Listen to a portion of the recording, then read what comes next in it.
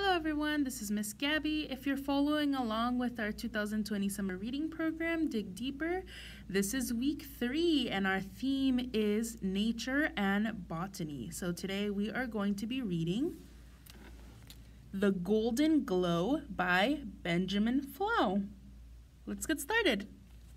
Every evening, sitting in his armchair, Fox likes to leaf through old botany books, looking for the next new photo to add to his collection. What's this? A page with no picture? The golden glow is a plant from the whale-hidden family. It is very rare and only grows high in the mountains. No specimen has ever been described. This sounds like a fabulous, fascinating flower. Tomorrow I'm off to the mountain in search of it. Oh wow, look at all of Fox's hiking gear.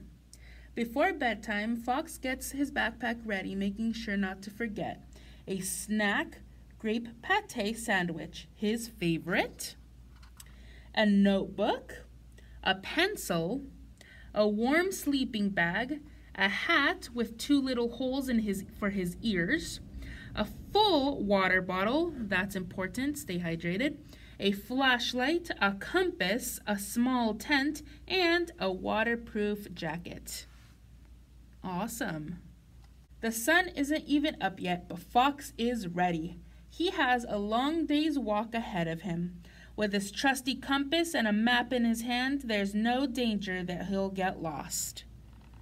There he is with his map and his backpack full of great hiking gear, and there are the mountains. The forest is quiet and peaceful first thing in the morning. Only a few birds are awake and chirping. And there goes the fox. Fox studies the plants and trees that line the path. They're all ones he's seen before. He knows the name of each tree he walks under. Here's a fir tree. There's a oak tree. This one's a beech tree. And that one's a spruce.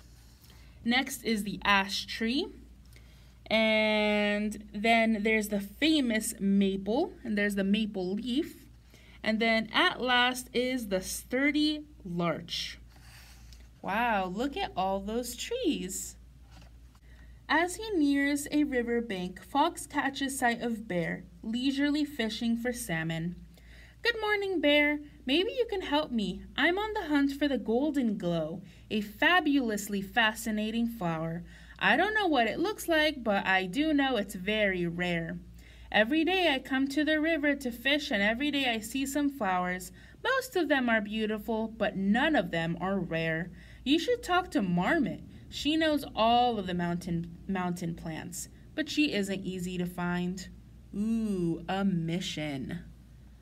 There's the bear and Fox talking to him. He has to go find Marmot. Fox looks under slabs of rock, inside hollow stumps, and in an old earthen burrows, but no Marmot. Where can she be hiding? Where's Marmot? It's almost noon and Fox is hungry. He sits on a fallen log and pulls one of his grape pate sandwiches out of his backpack. Good thing he packed some food. A snout pokes out from the bush across the way, followed by 2 pointy ears. Its nostrils sniff the air for a whiff of the irresistible grape pate. Fox recognizes his cousin Wolf right away and invites him over to share his snack.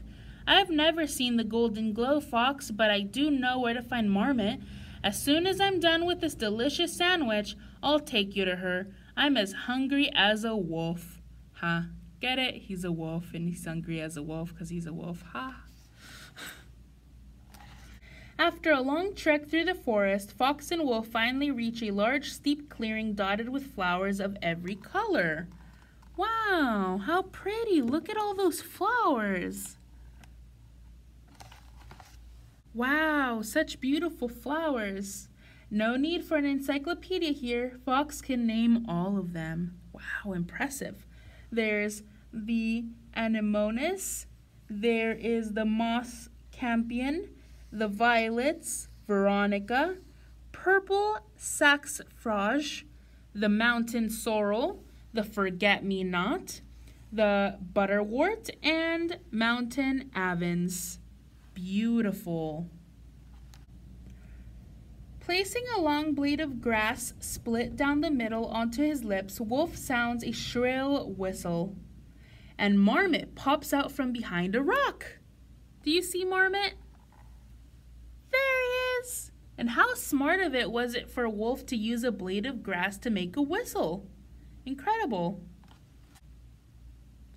The golden glow. Yes, I have seen it.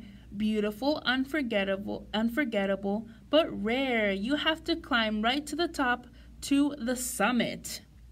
Fox sets off again, leaving Wolf and Marmot behind. He walks quickly, excited to be so close to his goal at last. Oh, and there's Marmot telling him where the flower is, and there he is saying goodbye to his friends to go on top of the summit. I wonder if he'll make it on top. Little by little, billowing clouds fill the sky. Fox climbs so high that he finds himself stumbling through a dense fog. Suddenly, a strange shape looms into view. Who could it be? Oh wow, it's Mountain Goat balanced on a boulder reading a book. There's no point going any higher, Fox. Nothing grows at that altitude, but if you're bound and determined, take this walking stick to help. Oh, that's so nice of him to share his stick. Fox has already climbed a good portion of the mountain, but the hardest part is yet to come. So if you look down here, this is 3,300 feet, which is the foothill zone, 6,200 feet, which is the mountain zone, 8,200 feet, which is the subalpine zone, 9,800 feet, which is the alpine zone, and up here is the snow zone. And there's a map of him going all of his journey so far, going all the way up into the top of the mountain. Even so, Fox doesn't get discouraged, and soon he's made his way out of the clouds to be greeted by the sun. But he finds not a single flower on the summit. Nothing but rocks and snow. The day is fast drawing to a close. Fox has to hurry to set up camp before nightfall. Oh, that's too bad.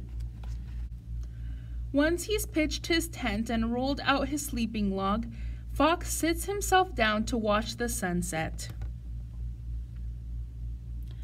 As he lays his walking stick on the ground, he feels something brush against his paw.